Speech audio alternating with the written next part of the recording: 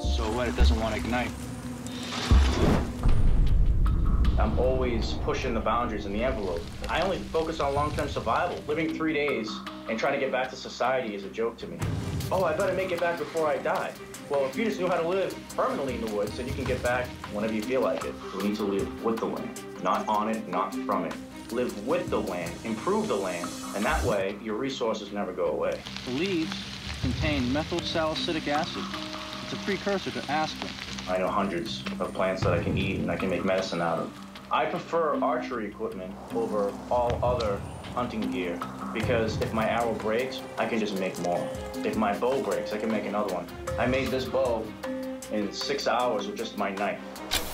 I do have a bunch of certifications. To me, it's just paper from people. You know, to me, the ultimate certification is the woods.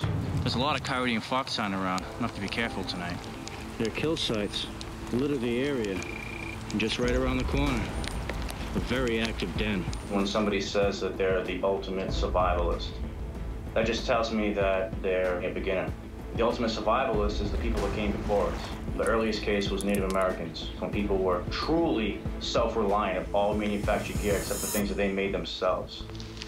Definitely looking forward to building a shelter.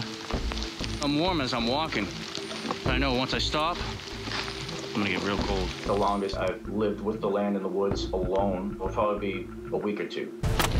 Going out long term would be a huge challenge. The hardest thing for me to leave behind would be my wife and my daughter. There's no question about that. This will be a culmination of everything that I've been working towards for my whole life. Everything I've learned has been constantly accumulating this and practicing this for this.